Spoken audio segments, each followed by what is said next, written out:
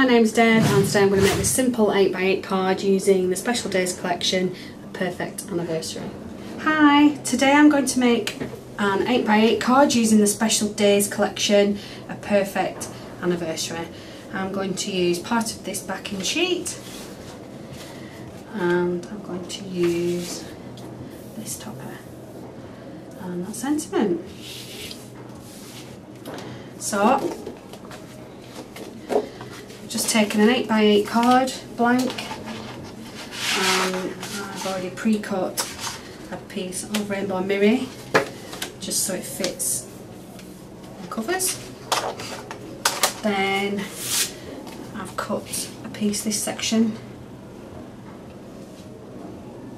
from the backing sheet, but I've cut it so it's slightly smaller than the rainbow mirror, just so it leaves a lovely little border all around. So I'm going to stick this on with some white glue.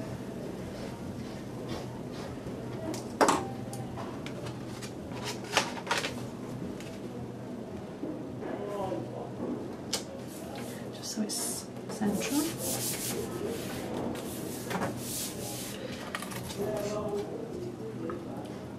And then pop this sheet onto our card.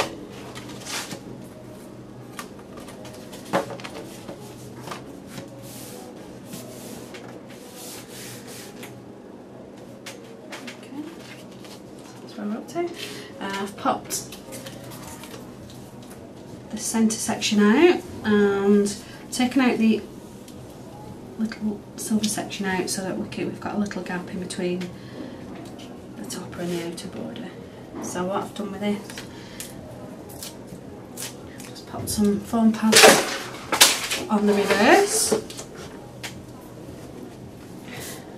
and also some thinner foam pads onto the reverse of the border. So I'll just peel these off.